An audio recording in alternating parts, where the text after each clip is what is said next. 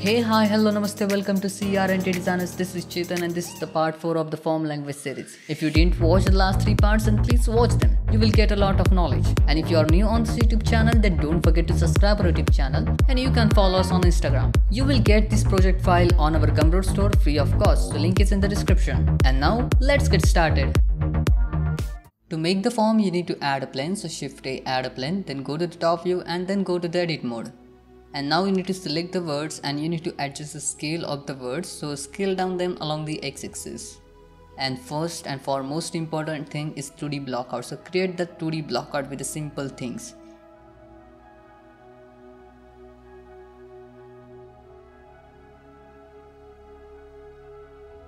So add a center loop cuts and one more loop cuts, and now you need to select the words and then delete them and add a mirror modifier. So it will be easy to work with the mirror modifier. Just use the edge slide to give the right position to the words. And then select this face and then press X and then delete it. Okay, we got something like this. Just refine your 2D blockout. And then select this edge and then rotate it into a little bit angle. And just try to make it a little bit parallel so we will get a decent form.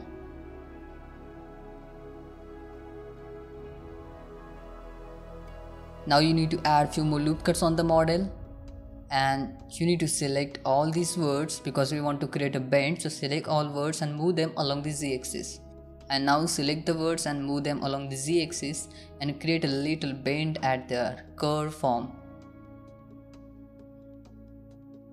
You can use the lattice also for this, but here we have the enough loop cuts. We can create that curve form by moving the words.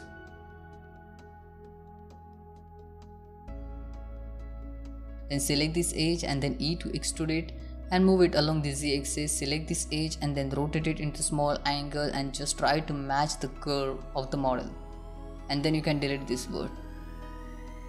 Okay, select this edge and one more time E to extrude it.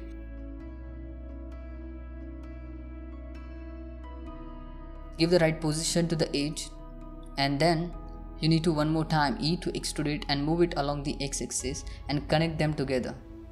So we have used the mirror modifier. Make sure that clipping option should be on and then you can just move them together and then connect them. Then add few more loop cuts on the model and now you need to give the right position to your loop cuts to words. We can maintain the curveness of the model. So that's why you need to tweak the words here and there, and you need to add few more loop cuts and you need to create a decent form at there. So add unnecessary loop cuts and try to create a decent form.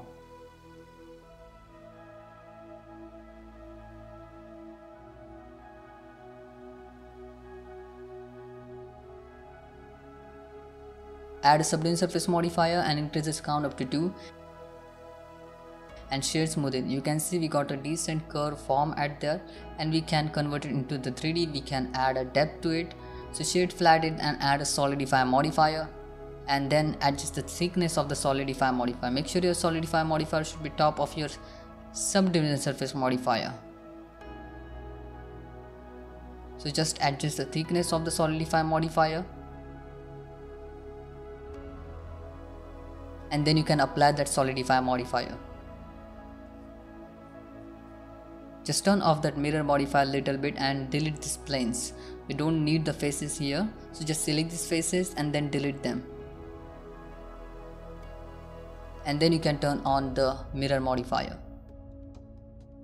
So now we need to create the details on the model. So that's why we add more loop cuts on the model.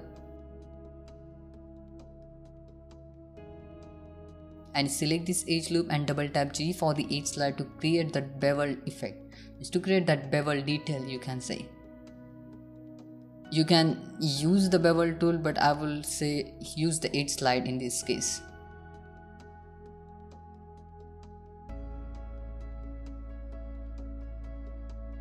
So just select these edge loops and use the edge slide to create that bevel detail.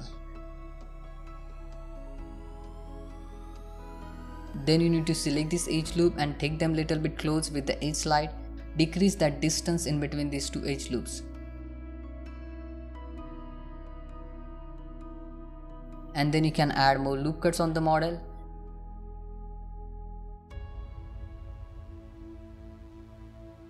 The form looks good. Just add a few more loop cuts here from the inside, and we want to create the same kind of bevel effect here. So select this edge loop and double tap G for the edge slide. So select this edge loop and use the edge slide over here, and then you can dissolve these edge loops and then just move it little bit. So use the edge slide for that, double tap G, and just try to achieve the design at there.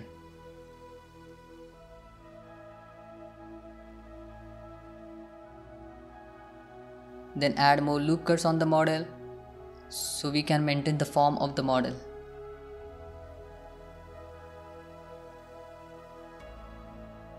And you can see after turning on the subdivision surface modifier, that's look good. So add a few more loop cuts here so we can maintain the form.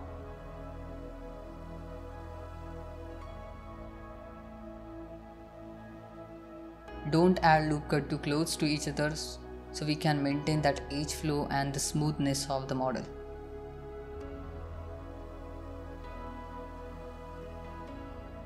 And now that's look good. Just shade smooth it, increase the subd count to get more smoother, rounder edges.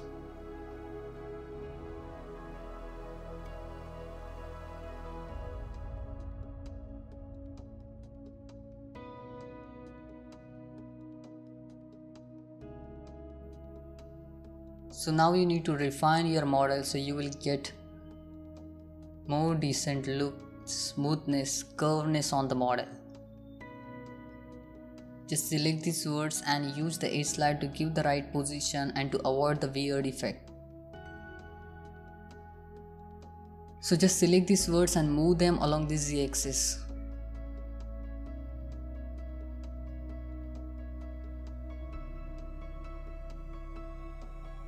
And now that's look good, but we need to dissolve few loop cuts to maintain that form. So just Ctrl X and then dissolve it.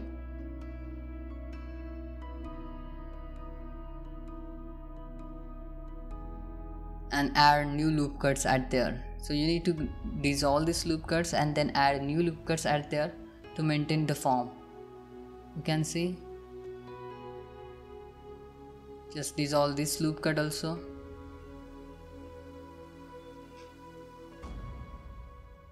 Just select this loop cut and then dissolve it, and then select this one and also dissolve it and add new loop cuts at there. And here we are facing the little bit of difficulty. Turn off that clipping option little bit, and then you need to turn on that clipping option one more time and then connect them together so we won't get that weirdness. And now select this edge loop and then Ctrl B to add a bevel on it, and then you can press I for the insert operation and press I and then B to avoid the boundary, and then you can use the insert operation one more time and then scale it down a little bit.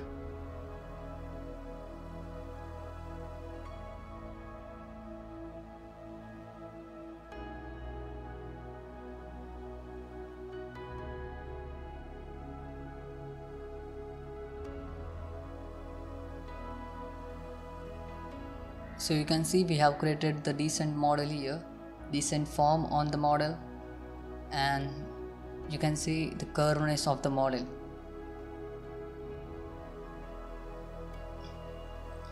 You can see its topology, the edge flow, the curveness, and which looks good. So this is the part 4 of the form language series, and we will continue this series with a few more tutorials. So thanks for watching. If you like this tutorial, then hit that like button and subscribe our YouTube channel. Bye bye. So next video, take care.